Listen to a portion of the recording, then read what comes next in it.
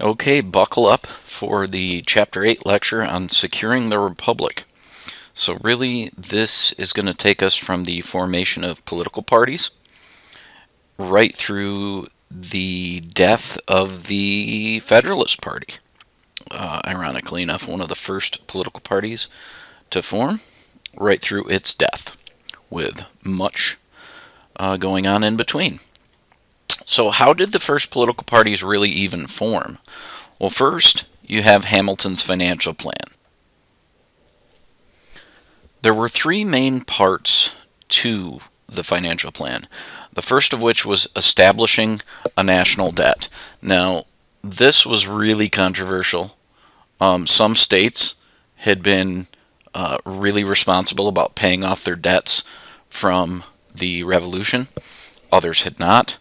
And by establishing a national debt that would be a combination of all of the individual state debts was seen as unfair by those states that had responsibly paid their debts. Second, and probably the single most controversial thing, is the establishment of a national bank to deposit the tax revenues that the nation was bringing in, but also to give loans to new businesses to grow the economy. Where would many of these tax revenues be coming from? Well, primarily would be tariffs on foreign goods. This would make prices on these foreign goods higher, and therefore American industries and American goods would be more attractive to the consumer, but also excise taxes on domestic goods. And we'll come back to this because one of the earliest excise taxes actually led to a rebellion. So you can see here, this is mostly for your reference that I included this so that it would show up in your notes. But this is a good way of showing Hamilton's financial plan, and one of the things that was so controversial about that, which was all of the debt. So here is domestic debt, meaning what essentially the Continental Army had borrowed during the Revolution. You have foreign debt, so what do we owe to foreigners? And then you have state debts, and that was the controversial piece. What about the states that had responsibly paid off their debts? Would they then have to help pay off the debts of other states? So, your first two political parties that really start because of Hamilton's financial plan, and most significantly the National Bank. The Federalist Party, which is led by Hamilton, claims that the Constitution allowed for policies like Hamilton's financial plan through two clauses, the General Welfare Clause and the Necessary and Proper Clause, which gets the nickname the Elastic Clause. These are both found in Article 1, Section 8 of the Constitution. This historically is referred to as loose construction. This is a pretty important term that I would pay close attention to and memorize. To loose construct the Constitution means that you can find ways to get things done if you read between the lines. Federalists supported Hamilton's plan because they thought that it would provide strength and stability to the federal government. And stability, if you study economics, if people are feeling like things are stable, it will lead to economic growth. Secondly, a national bank would provide loans to new business. This would also spark economic growth. And tariffs would promote U.S. businesses against their European competitors, again spurring economic growth. So you can kind of see here what the priority of the Federalist Party is, and that is economic growth. Thomas Jefferson forms the Democratic-Republican Party exclusively to resist Hamilton's financial plan. And they believed, the followers of Jefferson, members of the Democratic-Republican Party, believed that the plan was unconstitutional, that the general welfare and elastic clauses were not meant for this purpose. This is known as strict construction. Only what is explicitly written in the Constitution is permitted to become law. This is very different, the polar opposite, in fact, of loose construction, where if you read between the lines, you can get things done. They argued against the plan because of the assumption of all state debts would only benefit states who had accumulated mass amounts of debt and had not been responsible about paying those debts off. And a national bank would only benefit wealthy Northerners, not Southern farmers. So the Democratic Republicans are much more popular in the South. Naturally, Thomas Jefferson is from the South. He's from Virginia. Whereas the Federalists were much more popular in the North, which Alexander Hamilton happened to be from New York. Here, again, mainly for your reference, is a chart outlining the two political parties and what they stood for. And then just a joke on my part, Alexander Hamilton on the right referring to Thomas Jefferson as some dumb hick, and then Thomas Jefferson referring to Alexander Hamilton as a spoiled rich boy. I mentioned not too long ago when we were going over the financial plan and how revenues would be raised by the government, and I mentioned a rebellion out of one of the first excise taxes. Well, this is it, the Whiskey Rebellion. The Whiskey Rebellion was the very first excise tax that was placed directly on the citizens of the United States. Now, at this time, an excise tax, especially in the American Republic, was only being charged against what would be considered a luxury item. So this is very different than, say, taxes on sugar or tea that had been so controversial in the colonial period, leading, or one of the reasons that led to the American Revolution. This is slightly different. The government had an attitude of we cannot charge taxes against things that people are dependent upon. Obviously, whiskey is not a necessity, so this is one of the first taxes that they come up with to generate revenue to pay for things such as maintaining a standing army to protect national security.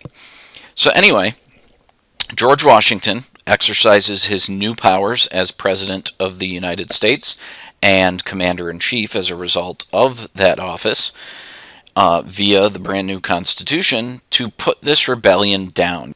You can see in this painting that he is raising troops at Fort Cumberland for what is more or less an invasion of western Pennsylvania. So he sends these federal troops and puts down the rebellion. Now, what is most well known about this is the complete, overly severe response. Washington uses far more troops than are needed, and that is because he wants to prevent future rebellions. He wants to have a show of force. And as I referenced here, you can see him depicted in the painting raising troops. Now, he's got what appears to be a rather large standing army here that is going to be used to go into western Pennsylvania and tell farmers, hey, you can't resist these taxes. I don't think you're going to need that many troops to put down a rebellion of farmers. But hey, Washington wanted to show you don't mess with the federal government, not under the new Constitution, and he did this excessive use of force to prevent future rebellions. So we already discussed in class the farewell address that George Washington gives when he leaves office. One of the warnings is neutrality in foreign policy. We will return to this concept repeatedly during the course. So that's not something I feel a need to go into a lot of depth on outside of the discussion that we had in class. Secondly, one of his other suggestions is to avoid political parties, which we're already talking a lot about in this lecture, that developed anyway, despite his advice against it. Now, after Washington decides not to seek a third term in office, and he leaves office, his vice president, John Adams, is elected the next president of the United States. And he, from day one, has a very divided nation. The National Bank Plan is still very much controversial. And he faces other challenges right from the beginning of his presidency as well, such as the XYZ affair, where French diplomats had attempted to bribe U.S. government officials over the seizing of cargo on trading vessels. As a matter of fact, there's a brief war called the Quasi-War fought between the U.S. and French in the Caribbean Sea. Luckily, Napoleon came to power in France shortly after this, and a peace settlement was reached because Napoleon just didn't see fighting with the United States as a high priority because he was busy trying to conquer all of Europe. But in this window of time where the XYZ affair was taking place, you had a very famous quote, and it's a prevailing attitude in the United States. And this quote, "Millions for defense, but not 1 penny for tribute." This is a Federalist congressman by the name of Robert Goodloe Harper, and this is prevailing opinion among the American people as well, in which they would much rather spend millions on a war and fighting a war than they would to pay even a single penny in bribes to the French. So these are some challenges right from the get-go that John Adams had to face. Also, during Adams' presidency, the Federalists looked to consolidate power, and they passed 2 laws to their benefit, the Alien Act and the Sedition Act. Now, the Alien Act said that the president can label a foreigner a danger to the public safety and deport them. The Sedition Act said that even United States citizens, if they were to write something scandalous and malicious in a newspaper, could be fined or maybe even thrown in jail. This should sound very familiar to the John Peter Zenger case of 1733, in which he was accused of writing seditious libel against the colonial governor of New York at the time. And so this is all very reminiscent to people of why they demanded a Bill of Rights to the Constitution, why the very first thing that they discuss and add to the Bill of Rights is your First Amendment rights to free speech, free press, free expression. Naturally, these are very controversial acts of Congress, and the Virginia and Kentucky resolutions are passed claiming the right to nullify, which is a good vocab term to start to get familiar with, which just means to disregard a federal statute at the state level, and declare these acts as unconstitutional or a violation of the Bill of Rights. So the result here is that John Adams and the Federalists support the law, whereas the Democratic Republicans are in opposition, and so the Democratic Republicans gain a lot of favor among the American people because of the amount of distrust with the Federalists having passed these laws, and they sweep into power in the next election cycle and hold the presidency for the next quarter century. This is often referred to as the Revolution of 1800. It was not violent. It was just a revolution in that there was drastic change to the members of the government who was representing the people. So the Federalists are seen as abusing their power. Democratic Republicans absolutely dominate the 1800 elections. As a matter of fact, the top 2 vote getters in the election of 1800 and the presidential race are both Democratic Republicans. You had Thomas Jefferson and the man who would become his vice president, Aaron Burr. And these are both Democratic Republicans. This means that the Federalists are actually coming in third place in the Electoral College. A House of Representatives vote breaks this tie in the Electoral College and appoints Jefferson as the next president. They actually, shortly after that, too, wrote the 12th Amendment to the Constitution, which clarified how electors would cast their votes in the Electoral College system to prevent future ties. Even today, there is the possibility of a tie vote in the Electoral College, but it is very, very unlikely given how they drafted the 12th Amendment. So, anyway, you have this revolution. You can see here a advertisement, a broadside in which the Democratic Republicans are looking to turn out their voters and throw the Federalists out of office. You also can see here the map that shows the support for the Federalists in the Northeast, in eastern Pennsylvania and New Jersey, and in the eastern parts of North Carolina. So really, only urban settings are supporting the Federalists. You have the Northeast, which is predominantly merchants trading in major cities. You have Philadelphia in eastern Pennsylvania, numerous cities in New Jersey, and then, of course, coastal cities in eastern North Carolina. So these are pockets of support for the Federalists, but you can see where an overwhelming majority of the country is much more supportive of Thomas Jefferson and the Democratic Republicans. And this is large in part due to the controversy over the Alien and Sedition Acts.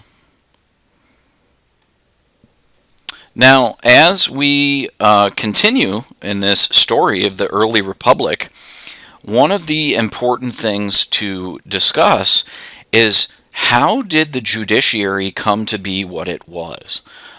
Shortly after the Constitution took effect, shortly after the elections of 1788, the very first government takes office in the spring of 1789. The Constitution, if you remember going back and going through that, Article 3 is very vague for the most part about what the judiciary is going to look like. And really, the only thing we know from the Constitution is that there would be a judiciary with a Supreme Court. And the Federal Judiciary Act of 1789 really outlined the remainder of the structure of the court system. And today, if you're explaining to an elementary school kid, for example, what the powers of the federal government are, you go through the three branches and you try to summarize their powers in single words. So the legislative branch makes law. The executive branch enforces that law. And it is the judiciary's role, and it is established in the famous case Marbury v. Madison in 1803, it is the judiciary's role to interpret the law, which is really what judicial review is interpreting the law. Is this, according to the Constitution, legal or not? And that language is usually constitutional or unconstitutional. Just before leaving office, the story of Marbury v. Madison, this is, John Adams appoints William Marbury to a federal court judge position. However, he loses re-election, and the next president, Thomas Jefferson, orders his Secretary of State, James Madison, to block the appointment. He wants Marbury blocked, and he wants to appoint someone else. Marbury appeals directly to the Supreme Court, saying that the Judiciary Act in 1789 required that Jefferson carry out Adams' appointment. Chief Justice John Marshall, who becomes very, very well known. This period of time with some famous cases is referred to historically as the Marshall Court. So he writes the majority opinion and says that the court was deciding that the 1789 law Marbury was using to argue his case was a violation of the principles of the Constitution, or unconstitutional. They did not nullify the entire Judiciary Act. They nullified some of the laws that had been passed in 1789. So it's not that the entire Judiciary Act was getting thrown out. The court structure was still going to stay in place. They just thought that the statute that had been established, giving appointments of previous presidents the ability to be appointed even after the next person takes office, they declare that unconstitutional. So this case establishes this principle of judicial review, which allows the Supreme Court to overturn any unconstitutional federal or state law. Their ability to interpret the Constitution. So this is really how the judiciary takes shape in this time period. So here's a silly little political cartoon. Some people point out in political science and the study of government that the judiciary more or less made up its own power by deciding this case, made up the power of judicial review. And a judge is saying, I wish for the power to declare laws unconstitutional. And the genie's looking at him and saying, well, why waste a wish on something you can grant yourself? And this is just a humorous way of pointing out that the judiciary really did kind of establish its own power.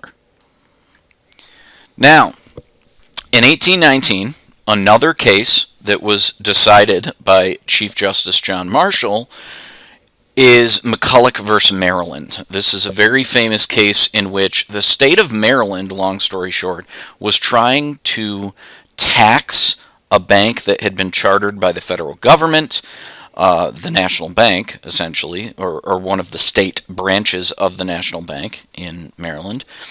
And the state law establishing those taxes was nullified by a decision, so declared void, by a decision of the Supreme Court, because federal law is supreme.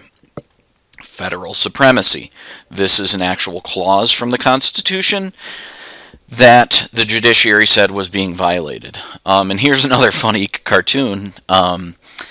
The judge is saying establishing a national bank was necessary to carry out Congress's power to tax.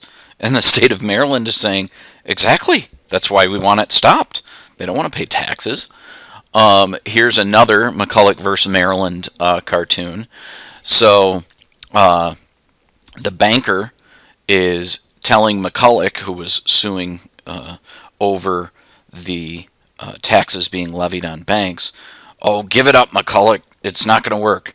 And then the authorities show up and say, sorry, sir, but you really can't make a state tax for a national bank. He goes back and he says, oh, well, there it is, right there in Article 1 of the Constitution. Guess I was wrong. Yes, I know, nerdy history teacher jokes, but I thought it was pretty funny. Lastly, you have another famous case in which the Marshall Court, again, clarifies yet another clause of the Constitution, which is federal power to regulate interstate commerce. And this is clarified in the decision Gibbons versus Ogden. Essentially, Ogden had been given the exclusive right to operate steamships in New York waters. And the response from Gibbons, another merchant with his own steamship company, says, but wait a minute, you are controlling the Hudson River. And that is not okay because part of the Hudson River services the state of New Jersey as well. That makes it an interstate waterway. John Marshall and the Supreme Court agree with Gibbons. And they say that a state cannot give exclusive rights to operate on an interstate waterway like the Hudson River. So therefore, this New York state law granting this exclusive relationship to Ogden was nullified. And this is all a clarification of the federal government power to regulate interstate commerce. And so this reinforces the idea that the federal government, its laws, are supreme to the states. So not only is it clarifying interstate commerce, but it is also clarifying yet again federal supremacy, much in the same way that McCulloch versus Maryland had clarified federal supremacy. Here is another cartoon. Hey Susie, who's that guy over there? Oh, he's Ogden, a steamboat operator between New York and New Jersey. Wait, I thought only I had a federal license. Who gave you your license, you fraud? So Calvin and Hobbes cartoon, just something silly. So during Jefferson's presidency, he's kind of given a conundrum. He's a strict constructionist of the Constitution. He thinks that you can only do things that are exclusively written in the Constitution. He, however, sends negotiators to France to attempt to purchase the port of New Orleans from Napoleon's government. And he gives this delegation the authority to spend up to $10 million, again, on the port of New Orleans, and the port of New Orleans only. Now, Napoleon's regime is in the middle of the Napoleonic Wars in Europe, and conquering huge swaths of Europe. They're in very deep debt from the wars, and they still see even more fighting ahead and could really use the money to help fund the war. So French negotiators absolutely shock the U.S. delegation when they offer the entire Louisiana territory for $15 million. So half again as much of what Jefferson had authorized them to spend, but to get all of the Louisiana territory, not just the port of New Orleans. They immediately take the deal without even speaking to Jefferson. Remember, this is a time of very slow communication, so they're in France. It would take too long to send word back, get permission from Jefferson. So they take the deal. They take the deal, and Jefferson is initially very furious, but then he realizes what a good deal it is, and he advises Congress to approve the purchase of Louisiana. Now, this is a little bit at odds with his belief in strict construction, because nowhere does it really say he or that delegation had the authority to do what they did. But nonetheless, Congress agrees that this is a very good deal because it effectively doubled the size of the United States. Here in light tan brown, you can see the United States at the time. And then you can also see the doubling by adding the Louisiana Purchase, when in the beginning all they had wanted was the port of New Orleans. You can also see on this map, and we're about to make reference to, the Lewis and Clark expedition that began in St. Louis and researched the entire region all the way out, even beyond what was U.S. borders, to the Pacific Northwest and the coast of the Pacific Ocean. Very famous stories come from this, the journals of Lewis and Clark themselves. But this expedition is really a question of what would this new territory have to offer the nation. So they go on this expedition, and their goals are to see what natural resources can be exploited for profit, to establish trade relations with Western Native American tribes, and this is dating all the way back to the Columbus expeditions in Central America. They are still trying to find a direct water route to the Pacific Ocean.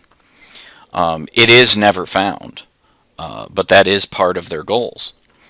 Now, after staying in the Dakotas during the winter of 1804-1805, they're accompanied the rest of the way to the Pacific by a 15-year-old Shoshone Indian woman by the name of Sacagawea. and you often hear her name pronounced Sacagawea. That's actually really bad pronunciation. Her name was actually Sacagawea, and she served as the guide and interpreter for Lewis and Clark. Without her, as a matter of fact, they probably would have perished. They return in 1806, Lewis and Clark, with a wealth of information recorded in journals, along with a lot of specimen samples of vegetation, animals that they had encountered on their journey. And you can see this very famous painting of Lewis and Clark, and this really depicts them in the Rocky Mountains. And here is Sacagawea leading the way.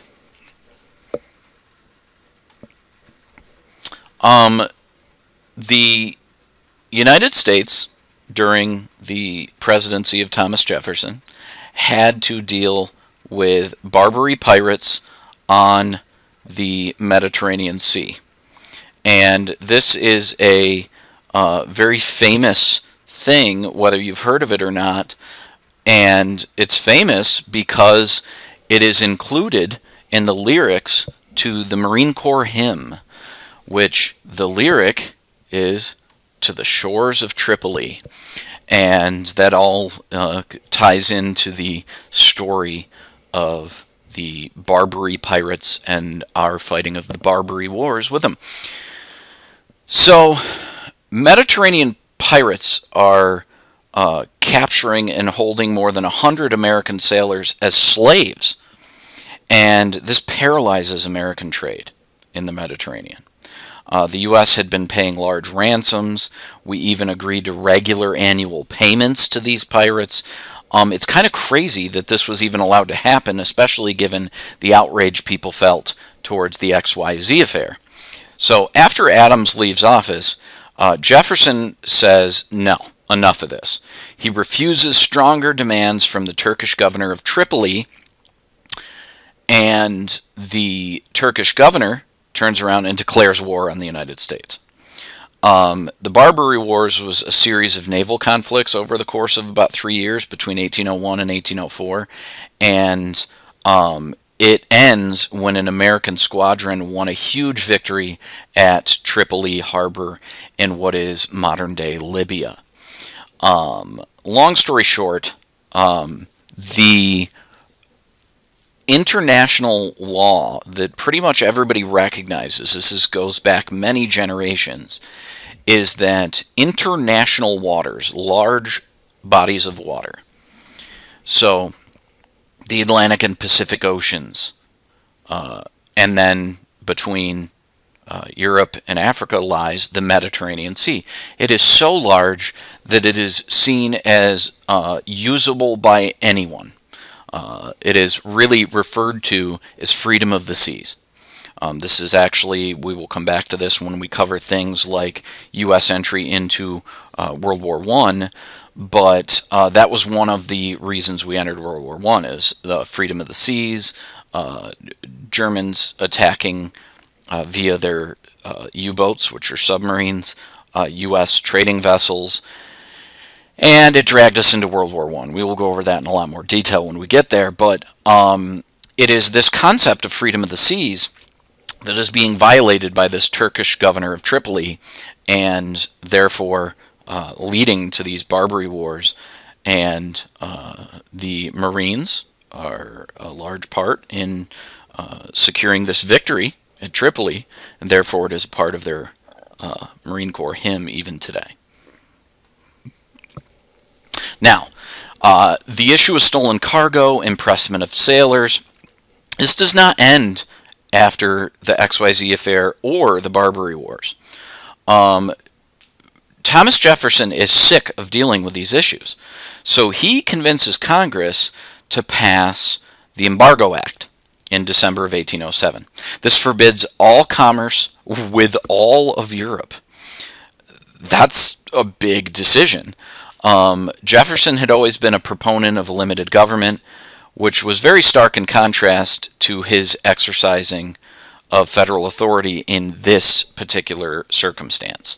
So again, this is something that Jefferson says one thing, He doesn't like government authority and use of power, and yet he uses his power as president to influence Congress to pass this Embargo Act. Well, it's a giant dumpster fire. U.S. exports plummet by over 80% the following year. The economy is teetering on the brink of absolute disaster, while nations like Britain and France don't really see any effects. They can get what they need from other countries that they had formerly gotten from the United States. And in 1809, the embargo was lifted on all nations except Britain and France via the Non-Intercourse Act. And even those nations could reestablish trade with the U.S. if they vowed to cease stealing U.S. cargo and impressing U.S. soldiers. Now, let's do a quick definition before moving on of impressment. This is really just forcing sailors who are Americans to then serve in, say, the British or the French Navy. And this becomes an even bigger issue, and why I'm clarifying that definition, in the War of 1812. So, why did the War of 1812 even happen? Well, first of all, you have impressment being an issue that is still persisting, even after Jefferson leaves office. Adams had dealt with it, Jefferson had dealt with it. It's coming to a head. Next, you have settlers in the West complaining of Native American attacks, mostly by a leader by the name of Tecumseh and his followers. And the major complaint is that the British were the ones supplying Tecumseh. And then lastly, you have war hawks in Congress who believe, you know what? If we fight a war with Britain, we might be able to expand the United States even more by acquiring British Canada. And eventually, the war is officially declared in 1812. At the time, it's not all that easy to fight quick battles, and so wars dragged on a lot longer than you would envision today. Look at the American Revolution, as a matter of fact. That dragged on for about 8 years before there was finally a resolution.